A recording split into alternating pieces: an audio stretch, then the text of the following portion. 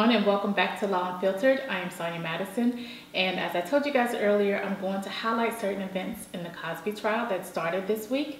And today I want to talk about Kelly Johnson's testimony. Now, for those of you who don't know, Kelly Johnson is one of the witnesses that the prosecution has introduced to show, hey, Bill Cosby has a pattern of drugging women in order to assault them, and we've got this witness to come and present what he did to her so that you can see that the victim in this case is likely telling the truth.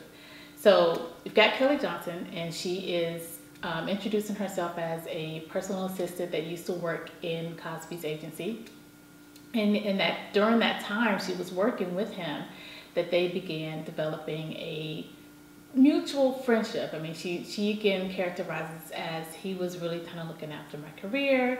I was working in this agency, and the agency was tasked with giving him work. And so by virtue of those connections, he would try to talk to her about TV production, talk to her about ways to really kind of progress in her career.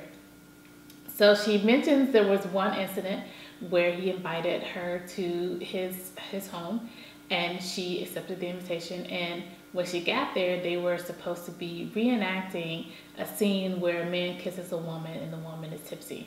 And she claims, on the stand that, well, I never kissed him when it got to that point, but we did kind of go and reenact the scene. But again, she said, I refused to kiss him. So the next time that they met, and she continued to speak to him, and even after that incident, which she claimed that made her uncomfortable, he invited her to lunch. And she thought, well, we're going to have lunch at a hotel. Well, it turns out he then invited her to his room, and she shows up and he's in a bathrobe and slippers. So she says she proceeds to go in, and he offers to give her a large white pill, is what she describes it as. And she says that he told her it was more like an herbal medicine, and it wasn't anything that was going to make her, I guess, unconscious or not, fully aware. But she said that, it just helped you relax. So she takes the pill, and she kind of makes it seem like, well, I don't want you guys to think that I was stupid for just taking some random pill that someone's offering me. I, in fact, wanted to just kind of put it under my tongue and then spit it out in the bathroom, but he made sure that I actually swallowed it. And then after I swallowed it, I then tried to run to the bathroom to throw it up, but it was too late. It was already having an effect on me. And at some point, she wakes up from feeling very out of it and sees that he is making grunting sounds behind her, and her dress is lifted up. And so, of course, the natural thing is, well, did you report it? What happened? And she similarly says, I just didn't know what to do. This was a person who was a pillar in the community. I didn't think people would believe me.